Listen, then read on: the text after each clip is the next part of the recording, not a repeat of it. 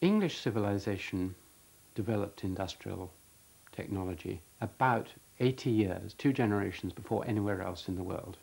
It took Germany, France, and the continent about 70, 80 years to have their industrial revolutions, way ahead. The strange thing is that almost exactly the same thing happened in Japan. It was about 70 or 80 years ahead of places like Hong Kong and so on. It had its industrial revolution in the late 19th century, in the 1870s, 80s, and it took another 70 or 80 years for it to spread to Korea and all these other places.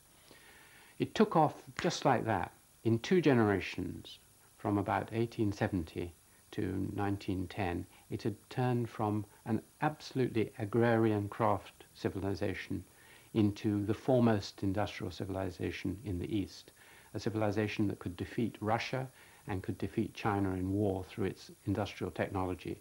It was as fantastic growth, just as miraculous as the British in many ways, except that it was a copy. So the ideas were there, the technologies were there, and the Japanese imported them, used them, and made their industrial revolution. But it's not as easy as that, because if they were there, well, why didn't India? Why didn't Islam? Why didn't China? Why only this place, 70 years ahead of anywhere else? Now, there are all sorts of factors. Japan was a small-ish place, which is helpful. It was very unified culture and homogeneous. It was very highly literate culture. It had big cities, good health, very disciplined labor force, worked very hard, very well organized, rich, relatively rich, not part of any empire or colony or whatever. So it had various predisposing factors. But these I don't think are enough. I think there are some other factors. One is that it had always looked abroad for its ideas and was very open to ideas. It had shut up for a couple of centuries. But before then, it had always borrowed its technologies from China. And suddenly now, it wasn't China, it was America and Britain that had the technologies. And it had learnt that to survive, you borrowed them very quickly. But that isn't enough. Another factor is that it had a particular, very flexible social structure. And what the Japanese do again and again is they completely remold their society. They keep their basic ideas and institutions, but they just readjust everything.